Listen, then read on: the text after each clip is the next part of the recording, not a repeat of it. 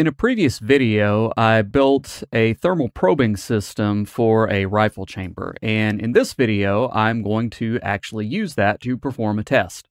This video is actually the reason that I built that thermal probe in the first place. See, I have a hunting rifle. It's a Christensen Arms Ridgeline, and it has a carbon fiber wrapped barrel.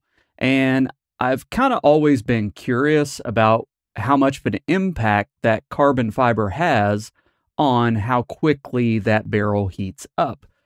You read different things online about carbon fiber barrels, and most people kind of presume that carbon fiber is an insulator and it would tend to make your barrel heat up faster as far as the actual bore. Now, the outside of the barrel will actually not heat up as quickly because carbon fiber is typically viewed as an insulator, and so the heat doesn't actually travel to the outside of the barrel. So whenever you're shooting a carbon fiber barrel, you can actually touch the barrel and it won't really feel that hot. But that's actually because it's an insulator rather than a good conductor of heat. But that could actually spell problems for the bore because it's actually kind of the heat in the throat that really shortens barrel life. And so by wrapping the barrel in carbon fiber, it could contribute to faster wearing barrels if you shoot long strings of fire. Now, there is one caveat to this, and that is Proof Research actually claims that their carbon fiber barrels conduct heat very, very well, and I believe that they actually put aluminum into the resin mixture to help conduct heat. Now, I don't have a Proof Research barrel. I wish I did, but, you know, this is a small channel, and I guess you could say that we face some budget constraints. So if anybody wants to donate $1,000 to the channel so that I can go purchase and install a Proof Research barrel, I will get right to testing that. But in this video, I'm going to be doing a head-to-head test for two of my rifles. Both are chambered in 6.5 Creedmoor. One is the Tikka CTR that I have, and it has an all-steel barrel. The carbon fiber barrel, again, is on my Christensen Arms Ridgeline. Both of these barrels actually have fairly similar shank diameters. I think the Tikka measures out at close to 1 1/8 inch diameter, whereas the Ridgeline is closer to like 1 1/4 or 1.2 inches at the shank. But they're kind of similar thickness at that point in the barrel, and that's where I'm going to be doing most of the measurements. Now, the Ridgeline does have more of a straight profile than the Tikka, but if anything, that should advantage it by giving it more material to disperse heat into. So I'm going to be using some Hornady Match ammunition for this test. The bullet weights are 147 grains, but I'm not really going for accuracy in this test. Basically, I'm going to start off with both barrels at ambient temperature. So whenever I got out to the range, I did set both rifles down and waited for them to acclimate. Now, there was some issues here because it's hot out, and the ambient temperatures did rise a few degrees from the start to the finish of this test, but as you'll see, a few degrees won't actually make much difference. So the actual test, I basically got each rifle set up, and I fired 10 rounds in succession fairly quickly. And then I immediately put the thermal probe into the chamber and I monitored temperatures over the next 10 minutes. I did this for each rifle while tracking the ambient temperatures, the temperature from the probe at the throat, and the probe at the chamber wall. In addition, I placed one probe on the outside, just about an inch away from the receiver body on the outside of the barrel, just to give me one more data point that can kind of help measure how quickly heat transfers from the chamber to the outside of the barrel to give some indication about the thermal conductivity of the barrel. Now that said, this test is really more about the data, so let's go into Excel and see what happened. All right, so I'm going to walk through the data, and I do apologize. I know it's a wall of numbers, but trust me, we're going to be able to make some sense out of this. So I do want you to keep in mind, again, the protocol, I shot 10 rounds, and that was done for each rifle within just a few minutes, so about 10 shots within 2.5 to 3 minutes, and then the probe was placed into the chamber within 5 to 10 seconds of the end of that shot string. So what you're looking at are the temperatures. In this first row, this -1, this is kind of the initial state of the rifle prior to firing. And so you can see with the Tikka, I shot it first. It was 84 degrees out, and down here I've got the differences. It was within pretty much a half a degree of ambient temperature. Whenever I shot the Ridgeline, it was about 86 to 87 degrees outside, so it had warmed up 2 or 3 degrees. But again, it was within a degree of ambient temperature. So both rifles were ambient before the firing commenced. So the ×0 numbers, this is the initial values right whenever I stuck the probe in. Now, there's a lot of noise here because the probe does take a second to kind of ramp up through its rolling averages. And so I don't really consider this a good data point just because, again, there was a lot of transition at that initial measurement that you can see in the data. Everything was still, frankly, warming up and heat was distributing very quickly.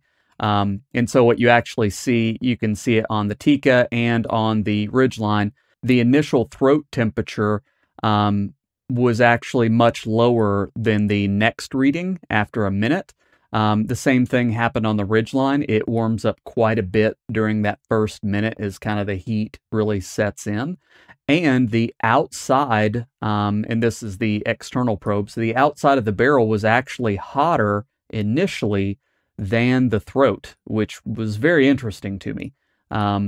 Again, and that was on both rifles, so that was just the initial kind of measurement. Now, the first real measurement that I think has quality to it is the 1 minute measurement. So all of these are taken at 1 minute intervals out to 10 minutes. So what we see is there's an initial sharp rise in temperature, and then it slowly declines over time. The chamber wall does not heat up nearly as hot as the throat.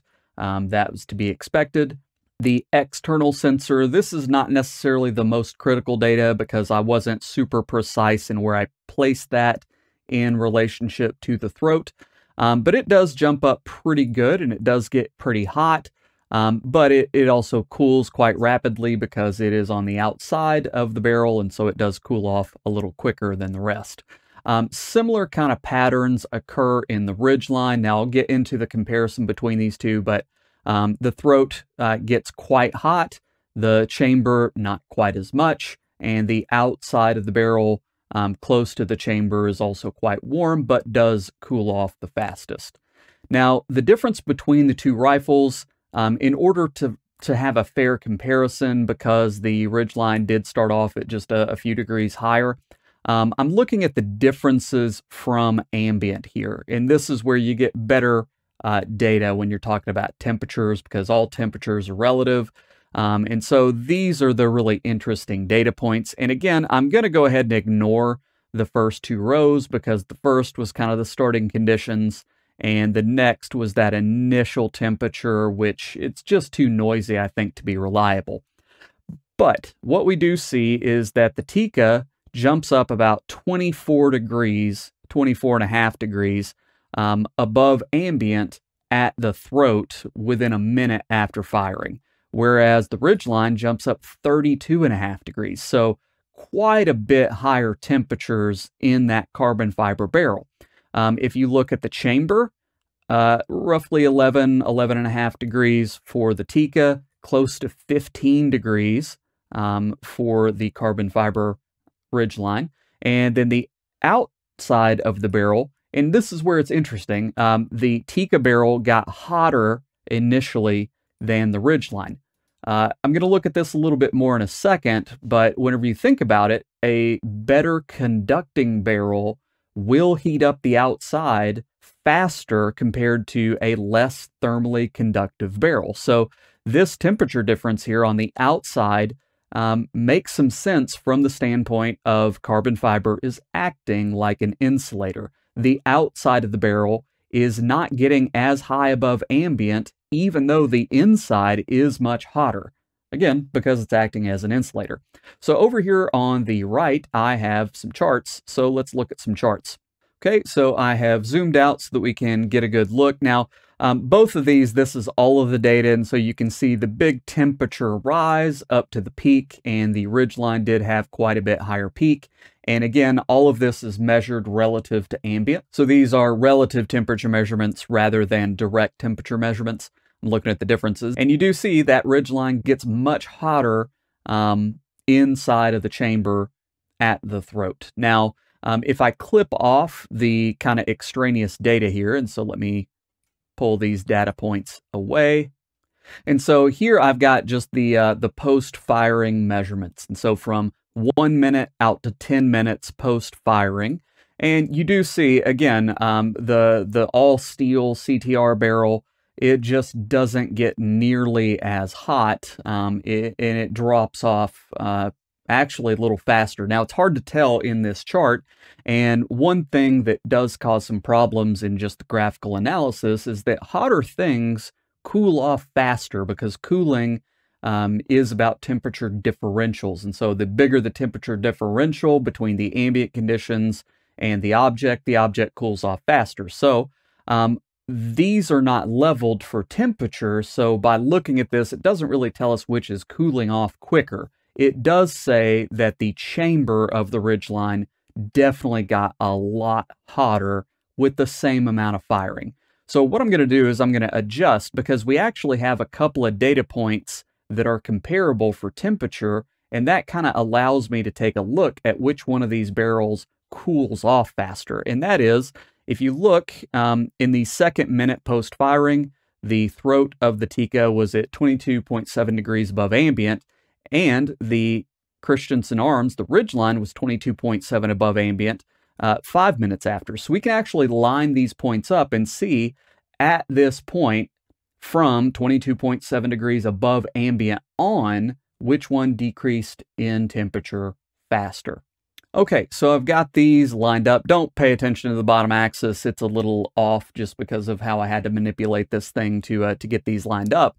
But these are lined up based on the starting point of 22.7 degrees above ambient. So here's where you can see that Tikka barrel, that CTR line, is lower. It does cool off faster than that carbon fiber wrapped barrel. Now, the difference gets larger over time. It's hard to see exactly whether this gap widens over time, but we can actually calculate the differences pretty easily.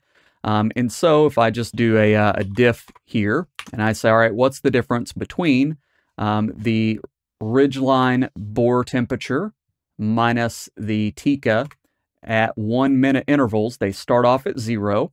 1 minute after, the Tikka is 0.7 degrees cooler, and as we go out over the next 5 minutes, it progresses to be 1.2 degrees cooler. So starting at the same temperature, over 5 minutes, the CTR does cool off.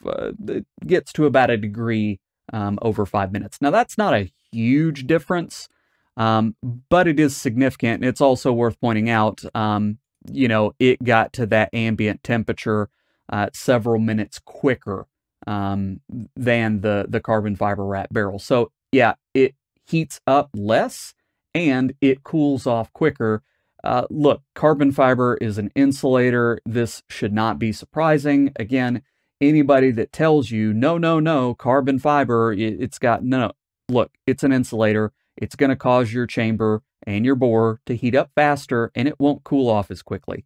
Now, again, let me say, I'm not talking about proof carbon barrels because I don't have one and I haven't tested one of those. So maybe it would perform better, and I'd love to try it. But this barrel for sure, no, this barrel definitely heats up faster. Now, the last little piece of data that I'll look at is, you know, after 10 minutes, where did we end up? 10 minutes post-firing, the Tikka was about 9 degrees above ambient still. The chamber wall was about 5.5 degrees above ambient, and the outside of the barrel about 7 degrees above ambient. The Christensen Arms, well, it was close to 14 degrees above ambient in the throat. The chamber wall was close to 9 degrees above ambient, and about 7.5 degrees above ambient for the outside of the barrel. So it did take quite a bit longer for that to cool off. And kind of if you extrapolate based on this, the Tikka at that point was 4 or 5 minutes ahead. Like, you have to not just think about the temperature difference, but how much time is that? You know, whenever I line these 2 points up, well, this is at minute 2 for the Tikka. It's at minute 5 for the Christensen Arms Ridgeline, that carbon fiber barrel. So the Tikka was already like 3 minutes ahead at that point, and after 10 minutes, it's 4 or 5 minutes ahead. So the fact that it heats up less and it cools off faster, it's a significant amount of time, right? I mean, it's cooling off much quicker whenever you think about how much time that actually adds up to. So all that said, you know, I think that's my conclusion. This is not an in-depth technical analysis. This is not a bunch of repeated samples. It's just one test. But in this test, which I think is fairly valid, you know, both of these barrels have similar diameters. It was the same box of ammunition for both rifles, right? It was, you know, 20 shots. I used one box of Hornady, you know, match ammo. So same ammo, same caliber, similar diameters. The only difference in these measurements was, well, one's a carbon fiber wrap barrel and the other's all steel.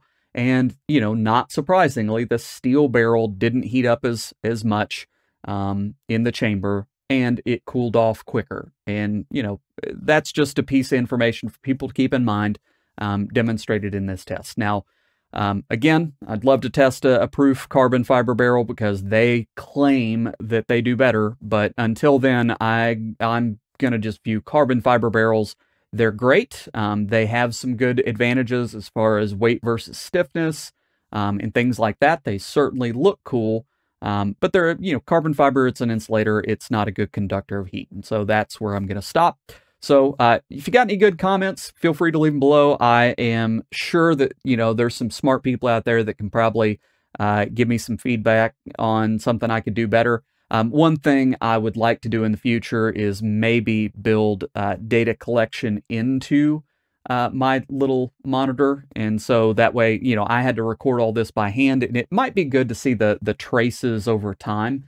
And I could probably put in like an SD card reader or something to record data over this 10 minutes rather than having to do it manually. That would give me a lot more data points, and maybe, you know, maybe that would be valuable, but I don't know. But, you know, if you do have any feedback like that, please feel free to leave it below because I'm all ears.